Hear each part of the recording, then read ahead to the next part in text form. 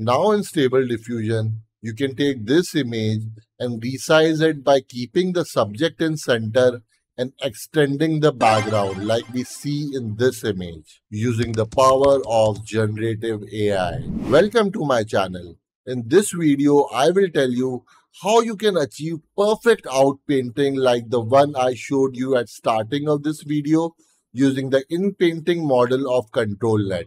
So let's get started with image generation process. But before that, you need to install Stable Diffusion on your system and ControlNet extension on it. I have made separate videos to do both and I will be sharing the link in the description below. If you want, you can check them out. You also need to update ControlNet to its latest version. To do that, you need to go to Extensions, click on Check for Updates. If there are any updates in ControlNet, you will be notified here. You just need to apply and restart UI.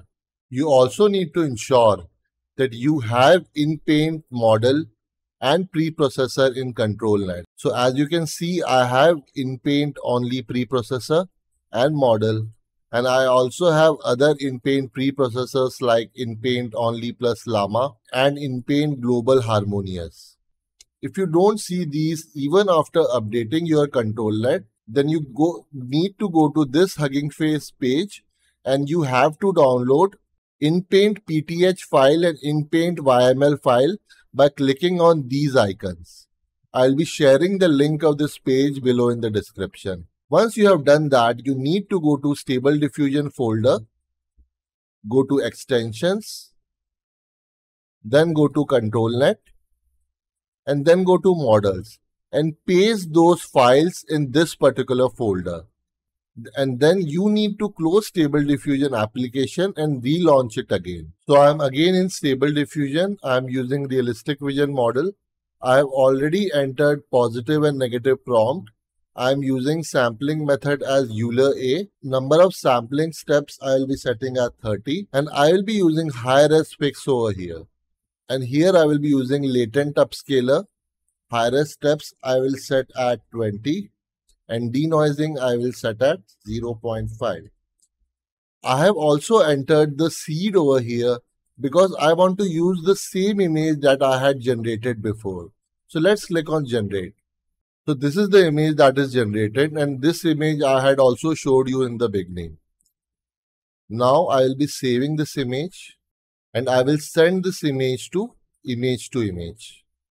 Now I'll be resizing this image. So I'll be setting it at 768 and I will set width at 1280. So why am I downsizing this particular image? Because if I increase the width in proportion to the height that was already set, I will get a CUDA error because it will use too much of VRAM.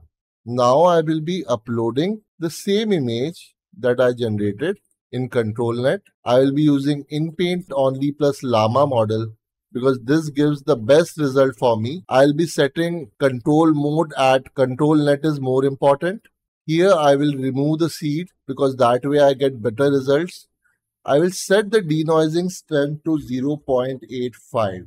as you are filling the empty space with entirely new creation. So you will get good results when denoising strength is as high as possible. I get best result when I set denoising strength ranging between 0.8 and 0.9. But I encourage you to play around with this number. Also in ControlNet, you need to set resize mode to resize and fill, because when you select this option, Stable Diffusion will resize the image by keeping the subject in the center like we see in this image. Now I also have to adjust the prompt over here. I don't need description of subject in the prompt because I just need the background over here. So I'll be removing it.